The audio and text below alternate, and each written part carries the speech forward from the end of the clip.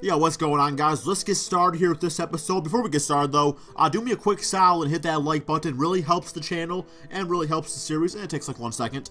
For this episode here, we are just going to be quick simming some games, going over the status of the league, because we gotta get this show on the road a little bit more here. So we are actually going to sim up to the All-Star game. Well, actually, with the Rising Star Challenge, you know, I don't know if I'm going to do that full game or not. Maybe. It might be kind of fun to see, like, D'Angelo Russell and all those guys. So I might actually do that game for next episode. Of course, then we'll do the 3-point contest, dunk contest, see what that's all about, and the All-Star game. So, you know, the next few episodes will probably be dedicated towards the All-Star weekend. But, yo, we also got the trade deadline coming up, but that's for, like, a future episode. That's future us problems, right? Like, we're not going to worry about that right now. And so let's just get ahead and start simming some games. Like I said, hopefully by the All-Star break, and hopefully by the time these games are over with, Anthony Davis will be better and hopefully be able to participate in the All-Star game. I really hope so. Even Rudy Gay, I think he could potentially make it. Maybe. We'll see. So let's go ahead and just simulate through date. Probably going to take a second here. A lot of loading screens, all that boring stuff. But hopefully we get some W's out there. I mean, that's what it's all about in the end of the day, getting them W's. So, yo, yeah, DeMarcus Cousins, we know, man. See, I hate... Alvin Gentry, you're gonna get fired, man, okay? I'm so sick of being asked or being told rhetorical stuff. I know DeMarcus Cousins is the best center. Now, you're probably just trying to do your job, and I just don't like loading screens, so, you know, that could be part of it, too. But at the end of the day, man, just leave me alone. Leave me alone. All right, what we got here? Hopefully it's some good news here. Hopefully it's telling us that, all right, Jody Meeks is healed, so he had a high ankle sprain, so we can actually put him back in the rotation here, which is going to actually make things interesting. So I'll have Coach handle it for now, and then we'll adjust the rotation once our other guys are healthy, because it really should be Anthony Davis and Rudy Gay should be back before February, because Anthony Davis has been out for about a month already. He was a 1 to 2 month injury, so Rudy Gay had like less than 2 weeks left on his injury, so we'll be fine there. And how satisfied are we with our team? Satisfied. Like we could be doing better, but you know, guys say good things. Also, I have another question for you guys. How in God's name do you raise chemistry on here? Like, I see the chemistry going up, but is there like a way where I can spend like some VC and talk to coach and get like instant 100% chemistry or something like that? Because I know I can do that with morale. I know I can be like, I can talk to a player and give him like a pitch or something like that, and they'll be fine. Son of a... Alright, never mind about Jody Meeks. A dislocated right patella. I just hired a new damn trainer. Alright, guys, so we got Jody Meeks back from a high ankle sprain, and he goes ahead and gets his patella, which I think is something in your knee. Maybe. It could be a knee-related injury, which is not great. You know, I'm going to Google it right now, guys. Just give me 1 second. I'm going to Google this. Alright, what is the patella? What is... Can you hear me typing? Can you hear me typing right here? That's me getting mad at the keyboard. Committer's loss. Damn, Jody Meeks. Another injury to our team. What is the patella? The patella, it's the kneecap.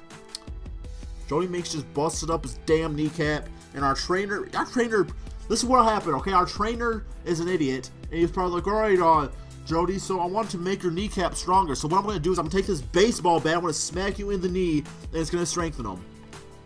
That's unbelievable, man. Wow. I'm scared for our team. I'm scared to death for our team going forward. I feel like everybody's just going to die. I feel like we're just done. Like people are going to just gonna quit the team, and they're going to just ask to, you know, be released from the NBA because they're afraid of getting injured, because our team is so stupid. Oh, see, Rudy Gay is back. This is great news. Great news for us. Rudy Gay is back. For now with this team. Have coach handle for now. Like I said, once we get Anthony Davis back, we'll adjust the rotation completely. Because I don't want to right now, because it feels like every other day we're getting a damn injury. I'm not going to keep on redoing it. So, you know, coach should put him back automatically in the starting lineup, which is fine. Oh, my God. Unbelievable. I can't believe that, man. Jody Meeks. Sometimes you just can't escape the injury bug. I'd like to bring it to attention that I don't feel like we're pushing the guys hard enough at practice. Do nothing. Go do your damn job. Don't criticize my practice. We talk about practice. It was taking forever to send these games, my God. Like so much stuff going. Okay, so by the way, shout out to the dude that told me about this here. This whole entire time I've been pushing circle, apparently you just get one of these things, and now that I'm actually looking at it, it makes sense. So, does anybody know, is there a way to go back and redo the ones that I didn't pick? So here we go. What do we got here? This is actually kind of cool now. I like this better because it's like it's more like I don't know, it gives it like a different like aspect. So that's kind of cool. +1 scouting, +3 price changing. Players will sign for 2% less. I like that a lot. Player accrue 5% less progressive fatigue. That's great too. Negative team chemistry effects reduced by 5%. Improve scouting by 2%. So I like player signing, team chemistry, and fatigue. Money's not an issue, man. I got 99 problems. Money's not one of them. For progressive fatigue, that's something. I mean, like, you know, players get tired and they, you know, they go down with their stats. Also, negative team chemistry. I feel like we can improve on our chemistry, though. I feel like that's something we can do. Fatigue, you just can't escape it. Guys are going to get tired. So we're going to go with that for our upgrade. Once again, man, the dude that said that, I wish I remembered your name, dude. But thank you so much. You know who you are. You know who you are. So we're good. We're good there. All right. What do we got here? Nick Young wants more minutes. I know he wants more minutes. I definitely know that. A lot of people are angry because I'm not really playing him that much. Very hard to manage all these Eagles, man, especially Swag P out there. I'm trying, man, but we got so much talent on this team. Not that you're not a talented player, but you're fine. What's this trade we got here? Robin Lopez, an 2018 second round draft pick from Ryan Anderson. Hell no, baby. Because Robin Lopez, you got like a $50 million contract. No way in God's name will I ever do that. Nope. I already got rid of Omir Sheik. Okay, we sold out 23 games. And we were on a 6-game win streak. We just lost a game, so never mind about that. Wow. Robin Lopez, that was not... Wait, what's this? Anthony Davis is now fully recovered from his injury. Torn calf muscle. Thank the Lords. Thank the Lords. Alright, we're going to do it this way. Have CPU rebuild. By the way, guys, this might be an extra long Sunday super special thing because I got a lot going on here. Lou Williams for Ryan Anderson. That's actually not a bad trade, but we're pretty good set at guard. Like I said, we already got Swaggy P not being able to play enough, so we're going to decline that. 1 second here, though, man. We're level 10. Another upgrade. So, film study. +1 offensive defensive awareness for all players. I like that. 1 more ring. Convince players to not retire with a promise of an improved roster and a championship ring. You know, if players are going to retire, chances are they're old anyway, unless you're like a Tim Duncan, perhaps a Ray Allen. If you're retired, it's your time to go. Like, you're just probably not going to be that good anymore. Hear me out. Talk to a player that won't talk to you because he was mad at other offers. That could be useful. Improve scouting by 2%. Convince the players to take a hometown discount. Increase team chemistry by 30. Clear eyes, full hearts. I kind of like that one too. That's probably the answer to my question earlier. Let's go ahead and...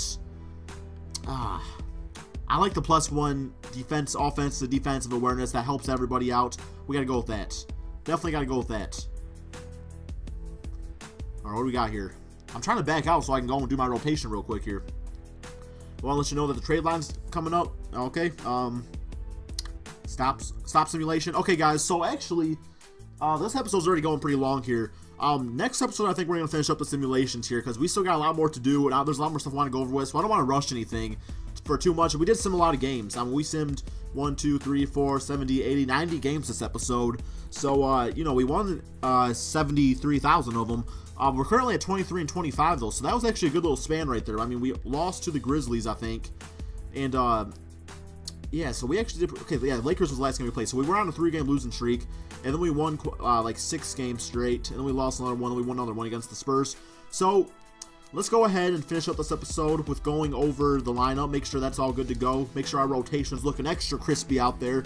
And okay, so one decision we got to make is, of course, Ryan Anderson's back on the bench. Because I'm going to say this guy, man, is there a way to like check out his stats for the last few games? I don't know if there is. By month, let's see here. So, pretty much for the month of December and November is when Anthony Davis was out. And he stepped up. No, it was, I don't remember, okay? I don't know things. I don't know anything about anything ever. But anyway, so... Turkaloo's not going to play much anymore. Man, Swaggy P, he's just pissed. You guys, I'm going to be quite honest. I'm probably going to swing him at the trade deadline for some draft picks. I know a lot of people like Swaggy P out there. But you guys that do like him, you should be like, that's a good move, Crispy, because I like the guy. You're not playing him. You don't really fit him in your rotation at all. And I really don't have any room for him, so I don't really want to keep him on the team here. So I'll probably try to package him and probably Pachulia maybe for some draft picks, because with Ryan Anderson back as our backup power forward, this now leaves room for a guy like Kevin Seraphin, who I really like playing now, to come back and do things for us. So this lineup's looking pretty good. Next episode, like I said, we'll probably simulate the rest of the games here, get ready for the All-Star break.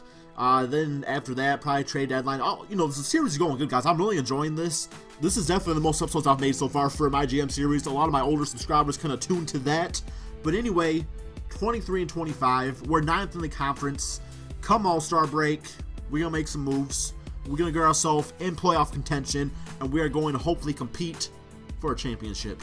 All right, my friends. Peace out.